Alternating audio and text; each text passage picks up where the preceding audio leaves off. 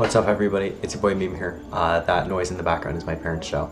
For breakfast, I didn't have anything. I just had coffee. For lunch, I had a sandwich, and for dinner, we went to this Mexican restaurant, and it was really good. I had like some enchiladas, and they're very tasty.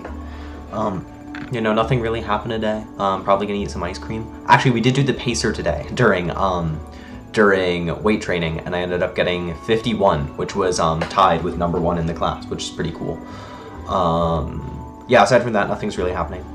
Tomorrow I work from 10:30 to 5, which is my longest shift ever, so I'm kind of excited and kind of worried about that. But yeah, aside from that, you know, nothing's really going on. All right, see you, dude.